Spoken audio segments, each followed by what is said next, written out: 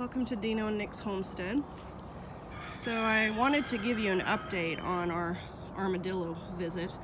You'll remember a couple weeks ago an armadillo, or a family of armadillos, got into our garden and caused quite a bit of destruction. So we have erected a fence around the entire perimeter of the garden. Hopefully it's making it impenetrable by vermins. And I've kind of been excited to try this. I wasn't quite sure how it would work, but I wanted to show you who I've let loose in the garden. That's Louise.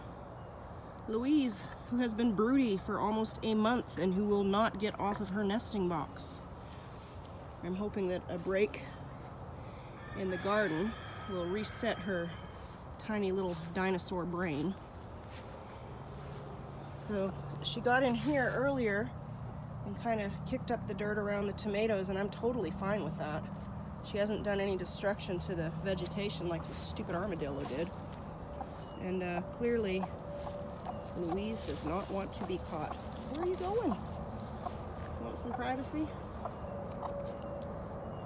So she seems to be enjoying with herself. I'm not quite ready to do it with all the chickens yet.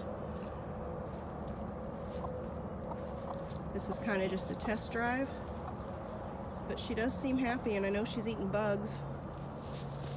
She's under our bean arbor. Not sure if you can see, but our beans are coming in full force here.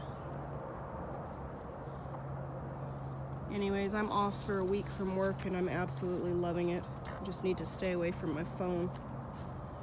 There's a grasshopper over here, you missed it. Okay, I'll leave you out here for a little bit. I guess I better get a water jug because she's gonna get thirsty. It's a little bit hot and humid, but I just wanted to show you a new thing at Dino and Nick's homestead.